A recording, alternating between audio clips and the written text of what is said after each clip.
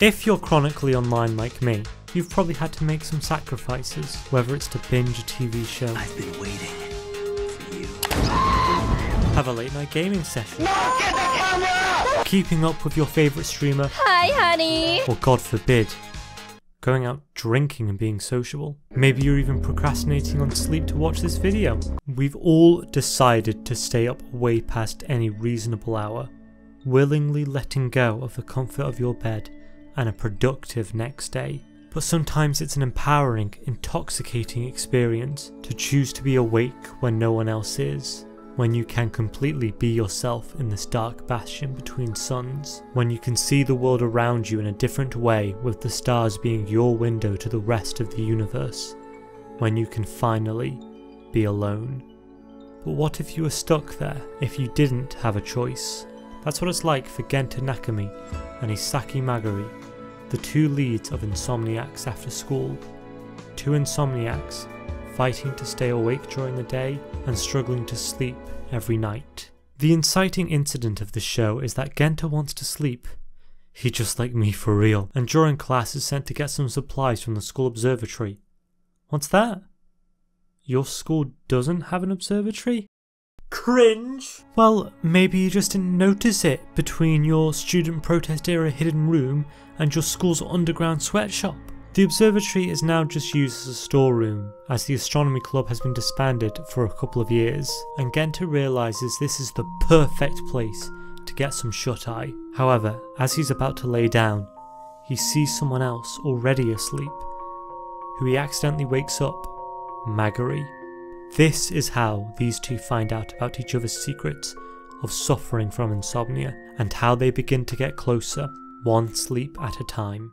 Genta is portrayed as your average run-of-the-mill protagonist. He's smart, kind, introverted, in good shape, kind of a loner, all the stuff that makes a self-insert. The crazy thing is, he's not a self-insert protagonist. Genta actually has discernible interests, likes, dislikes, motivations. He has drive, he has power, he gets hungry, he devours.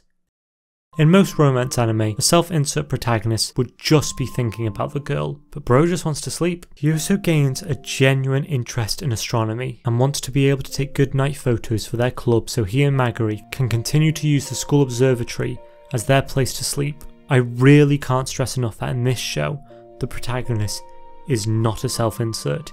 He may be soft-spoken and reserved, but he isn't passive.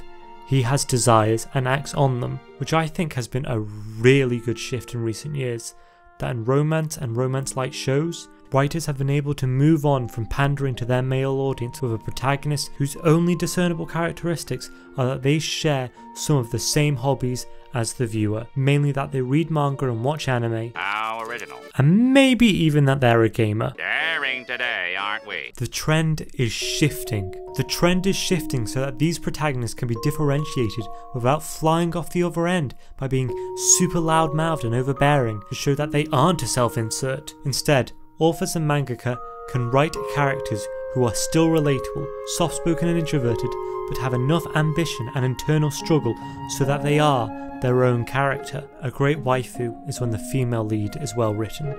A great romance is when both characters are well written. But how is the female lead of this show? It's quite common in romance to pair up characters who are different so that they can make up for each other's weaknesses and find a nice balance. Well, Magari is friendly, extroverted, and Jeez birdie, SpongeBob. Since Genta is introverted, he is able to attempt to sleep during class because the people around him tire him out. Magari seems to get her energy by being with her friends, so can't do the same. While she might be feeling exhausted from the lack of sleep she had during the night, her body won't shut down when she's around her friends. So she comes up with a plan.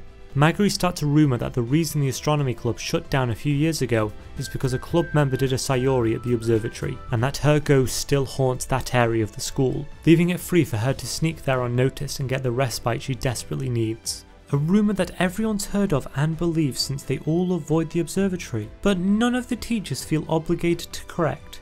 I like how insomnia affects the two characters differently, seemingly because of their character types. Being around people makes Genta more exhausted which manifests as irritation for those around him, making him somewhat disliked and viewed as haughty when he excels at his work, while Maguri can put off her tiredness by getting a boost of energy from those around her, which has led her to having to find a safe space when that energy inevitably runs out. I will say that I'm not an expert in insomnia, so I don't know if these are realistic ways that insomnia can be expressed, but this is the impression I've been getting from the show, and I do think it's a good way to build character. I may call this a romance show, but watching Maguri and Genta become a couple isn't my main motivation for watching it.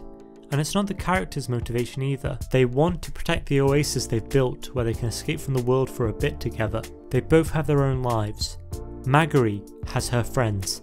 Genta has a friend. But Genta also starts to get really passionate with photography and the beauty of the night sky, something that I too share. The two do clearly care for each other, but they're not at a stage where they desire a relationship from each other. And hey, the majority of the time in these anime, the audience interest is invested to the point on if the main couple will sleep together, and these two slept together in episode 1, and I'm still invested. Seeing these two interact is the main draw of this show, as they work so well together. Their romance can be a slow burn, as they currently fulfill each other's needs in different ways. Whereas in a waifu show, other goals outside of the romance are annoying as the audience don't care about development, but they want to see their self-insert get laid. That's the main difference between a waifu show and a romance show. Hey, I'm not judging, I enjoy those shows too. I'm very much content to watch these two slowly spend more time with each other, do stuff together with their friends, as they both develop as people all the way to their happily ever after.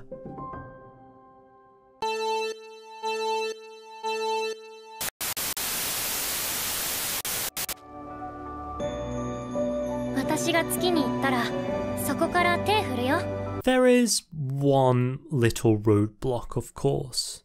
If you've watched the show, you may have noticed in the OP 2 sequential shots. One of a group of kids walking down a hospital corridor, followed by the teenage Maguri walking on her own. Maguri has already mentioned she was not the healthiest of children, but that's okay, she's clearly better now. Just because she had some kind of chronic illness doesn't mean it'll flare back up. That's totally not why it's been included in her character. It's not like there's a precedent for this where the happy-go-lucky, positive girl who'd balance out perfectly with a male lead to get him to come out of his shell has an illness flare back up. That's never happened.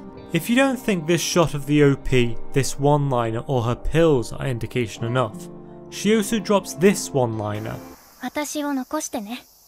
Oh yeah, that seems normal. Genta doesn't really understand what this means, and I feel Maguri is going to be just as indirect but more aggressive with these ominous lines to him going forward. Guys usually can't tell if a girl is flirting with them when they're being indirect, and Maguri is bringing it up to another level by giving her terminal illness mixed signals. There is a silver lining, however. The manga is still ongoing.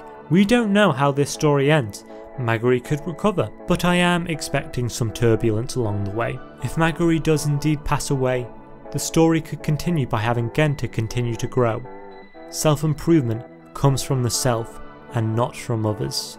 So if Genta's growth as a character has been spurred on by Maguri, he could learn how to self-improve when there isn't a girl there to help him do this. Which is something I think is very important, and a lot of romance falls down this pitfall.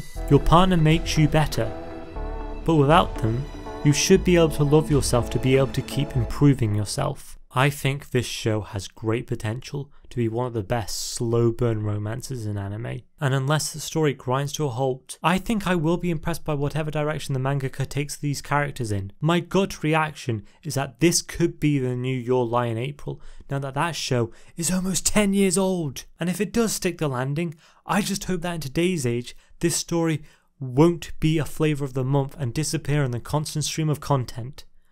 Like a lot of amazing shows that just aren't about world-ending threats or have bodacious stakes, that are about a small group of people who are experiencing a common struggle set with a slightly unique but beautiful backdrop. I hope stories like that are still able to endure in a constellation of greats.